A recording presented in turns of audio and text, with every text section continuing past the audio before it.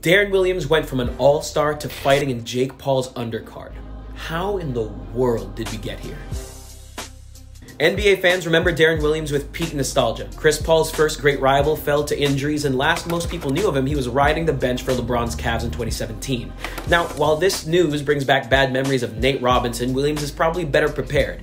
Dude's been in deep in combat sports since he was a kid. He won 2 state championships in wrestling before focusing on hoops, and owns Fortis MMA, one of the top gyms in the country. Apparently, he's been training for years too, getting co-signed by legend Uriah Hall and trainer Jeff Neal. While Williams faces an athletic freak and NFL legend Frank Gore, he does solidly own both experience and reach. That should be enough for Williams to avoid the Nate Robinson treatment in full.